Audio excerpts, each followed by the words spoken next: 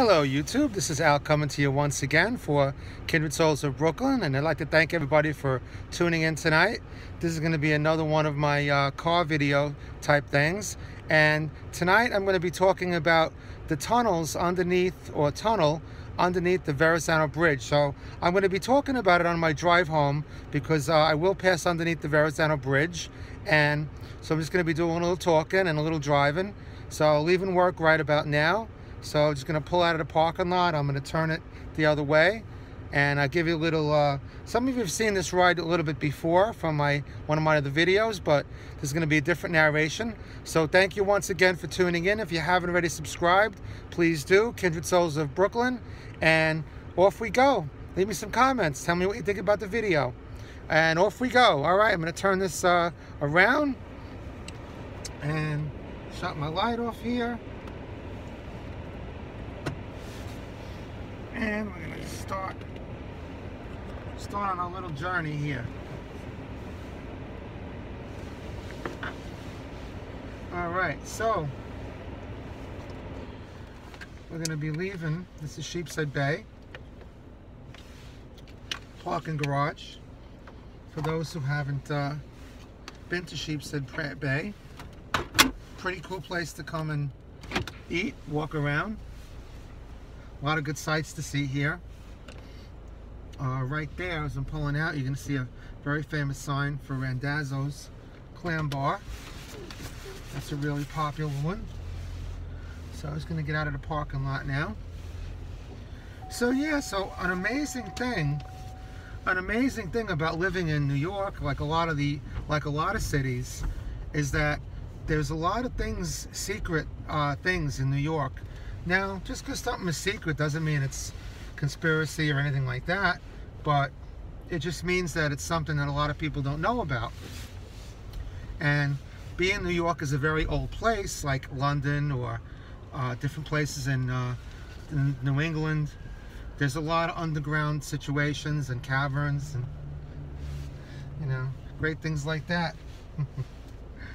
Thank heavens for free parking.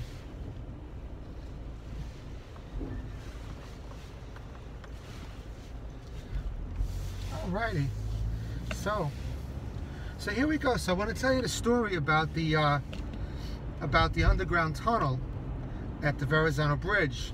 Now, I myself have lived in Brooklyn most of my life, and I've never really heard of that tunnel before. And it was when I was doing the research or the video for one of my videos that you can see on my channel called the Verrazano Bridge, that and also the other video, which is Saturday Night Fever, Tony Manero's Bench, that I first researched, and I realized that there's a tunnel underneath the Verrazano Bridge, and nobody I ever really knew of really talked about that. And I think the reason for no one talking about it is because the tunnel was actually started. Now, you could look this up in Wikipedia. Look up tunnel underneath the Verrazano Bridge. So this is really no major revelation, but in a sense it is, because it's kind of a little bit of a secret New York type of thing, because I don't know anybody who's ever talked about it, and most people I talk about it have never heard of it before. But the tunnel is a real thing, and the only question about the tunnel is how far it has been completed and what it's actually used for. So I'm just going to throw a few things out there, and again, this is just pure conjecture, and I really don't know for sure if I'm right on this, but I can tell you that from Wikipedia and from different other research, we know that there's a tunnel underneath the Verrazano Bridge, and this tunnel was started back in the early 1920s, and the idea was they were going to put a subway line or a freight line underneath there, or both. Now, back in those days in the New York City subway system, the lines weren't really merged into one subway line. They had a lot of independent lines. So you had private people who owned the subway lines. Now, I know near me we have the F train line, and to this day it's called the Culver line, C-U-L-V-E-R. And the reason for that is because the guy who owned that railroad back in the day, his name was Culver. And he wanted to make a subway that went from like the area of Park Slope all the way to Coney Island, which is what the F train basically is. And you know, if you remember, Coney Island was a Disney World of its day, so that was an important bit of stretch that he put that railroad in, and it linked up a very important part of New York, because New York being, or rather Coney Island being the Disney World of its day, meant that a lot of people who worked in Brooklyn would go there to visit. They worked down there. They went to eat down there. If you remember, Nathan's Famous, you can see that in one of my videos. Nathan's Famous, where pretty much the hot dog in America was, you know, if not invented, it was certainly made popular. And Nathan's is still around today. You could see that in my video. So all of these subway lines were independent, and little by little they were merged together into the Metropolitan Transit Authority, which is what it is today. So that's what the tunnel was supposed to be. And they did work on the tunnel. They started it and basically I think completed it, but they never really put the subway part of it in, or the freight line in, because there were different problems with finances, whether the state was going to pay for it, whether the city was going to pay for it, who was going to pay for it. So long story short, the tunnel was completed or whatever, and they never really put the tracks in. They never really finished it up. Now, if you're wondering, the tunnel goes underneath the Verrazano Bridge, and it was of course supposed to go into Staten Island and into like the Highland Boulevard area. And as far as like on the Brooklyn side, it was pretty much supposed to be right near the Verrazano Bridge. Owlshead Park is, I think, where it really is, where the beginning of the tunnel is. And I think there was talk of it actually even being put through Shore Parkway as well. So there would have been two pieces of it linking up that system. So it was never finished. But herein lies the mystery of the tunnel,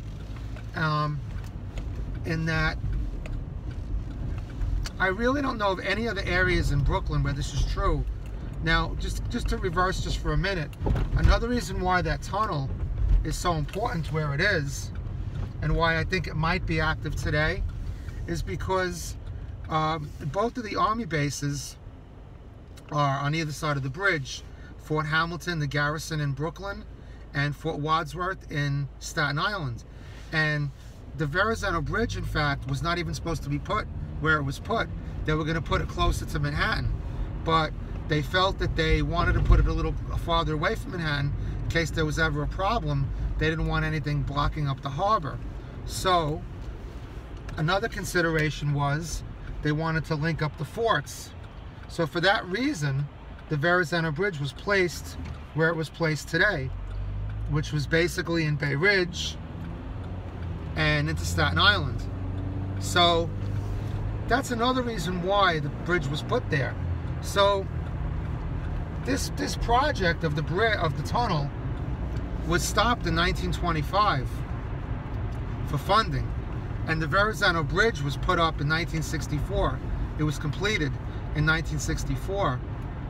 So the amazing thing about it is that most likely the tunnel was probably finished and probably is functional today.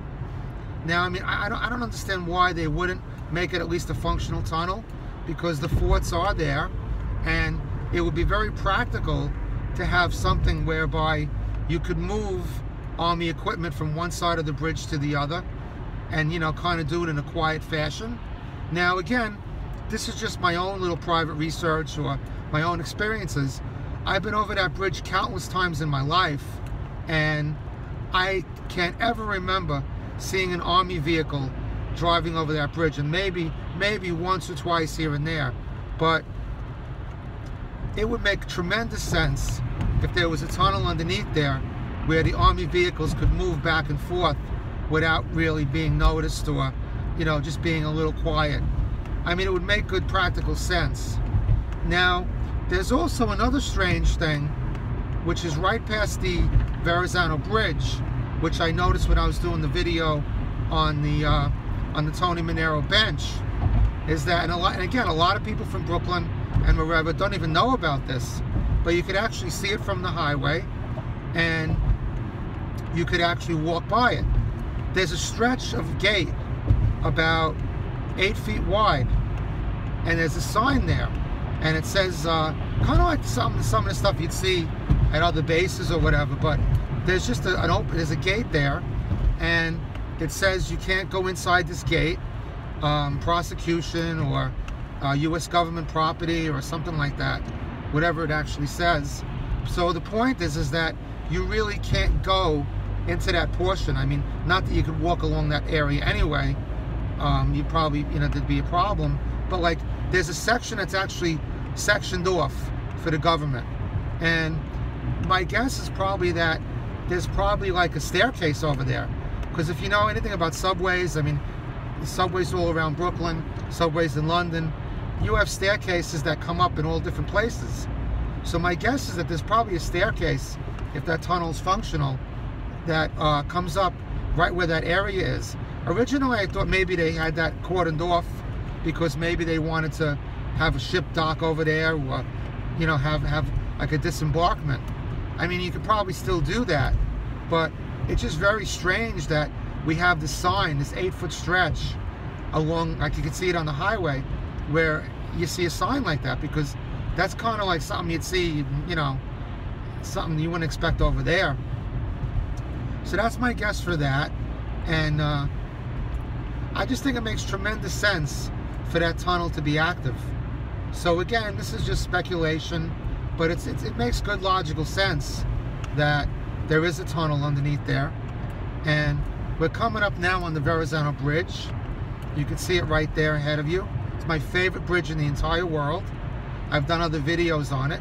That's why I think this portion of the this little secret New York thing, secret Brooklyn thing, is interesting, because I never knew it was there before, and it would make perfect sense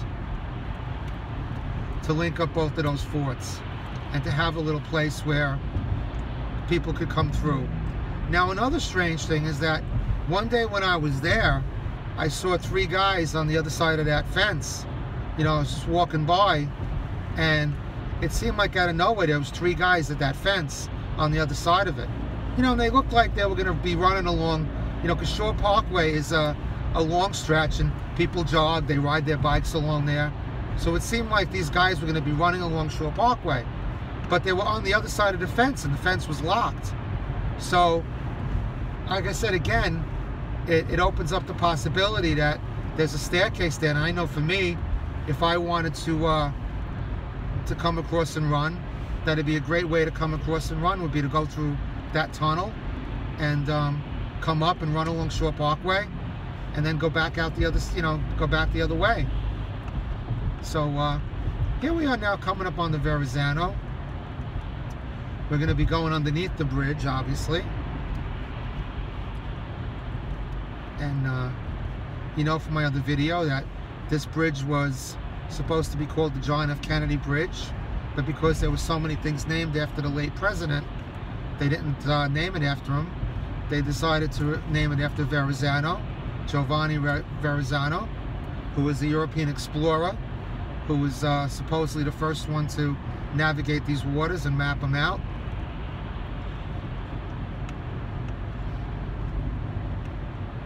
So here we are, coming up on it. So you can get an idea of the bridge there.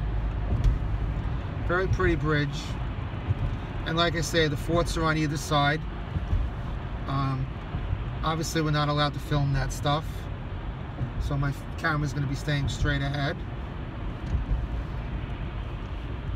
And for those of you who aren't familiar with this stretch of road, this is the Belt Parkway. And it's called the Belt Parkway because it's in the shape of a belt, and it kind of goes around Brooklyn the way a belt would go around your waist. So whoever named that was pretty interesting. So that's it. This is where we'd be driving over it right now, and you'd be going to the other side. If you watch my other video, the Tony's Bench video, you'll see a better idea of, like, underneath the bridge and all that stuff, and like how, like, the ships come underneath the bridge and all that. And this is also the stretch of waterway. This is the entry into the port of New York. So if you ever go on a cruise out of New York City, you will definitely pass this spot underneath the Verrazano, and you'll be passing it at low tide, obviously, because if you go through at high tide, you won't be able to fit the ship underneath the bridge. In fact, the Queen Mary, if I remember correctly, was actually designed height-wise to fit under the Verrazano specifically. So it's Queen Mary and I believe the Queen Mary too, obviously, was specifically designed to fit under this particular bridge. So, as I said, I hope you found this interesting. This is, you know, we like to know these little secret things about New York. And again, you could Wikipedia all the, I don't want to go into too many facts on the bridge because there's a lot of kind of dry facts on it in terms of like the tunnel. But you guys could look that up if you're interested. And like I said, I hope you're enjoying this little dash cam thing here. If you look off to your left, far on the left hand side there, you're going to see the Statue of Liberty. As I mentioned, this would be the ride you would take on the ship. Just to my left, heading into New York.